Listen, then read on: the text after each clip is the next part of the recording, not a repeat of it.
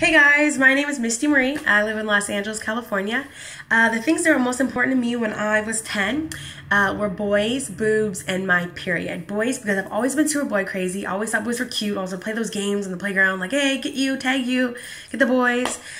Boobs, because I was definitely an early sprouter. I got my boobs sooner than a lot of girls, and so that was my claim to fame. Misty's got boobs. Hey, you got boobs? I got boobs. We all got boobs. You know, it's way boobs. Bra shopping. That was always something that was important to me because I got one first.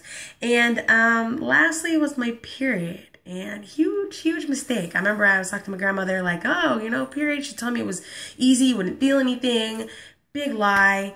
But I remember I used to be in class just so excited, so anticipating it, and telling my guy friends like, oh, I feel it. It's coming now, you know, raise my hand, go to class, go to the bathroom, talk to the teacher, like, I go to the bathroom, go to the bathroom, come back with my head down, like, oh no, I didn't get it back. They even ask, like, did you get it yet? And I think it was funny, because I don't think they had the whole idea of what the period was at that time, so they were much more supportive than I think they should have been. But yeah, I just remember being super excited about that. Now I call them baby zombies, because they're just like ripping and clawing out of your uterus, just scratching its way out.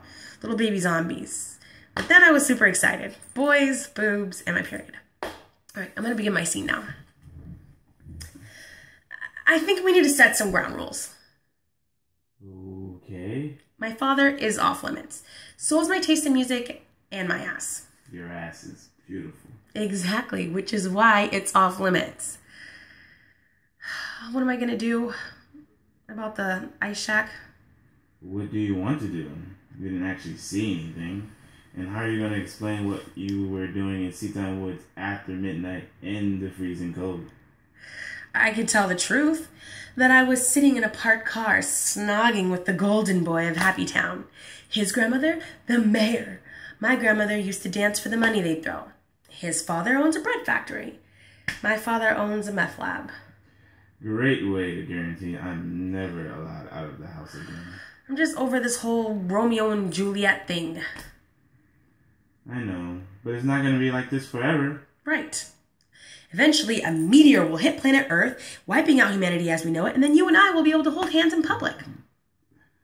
I love you so much. Most of the time, I don't even know what day it is. It's grow-up hair day. I'm late for practice. Can I see you later? June. Can I see you later? Fine. You bring the poison, I'll bring the dagger.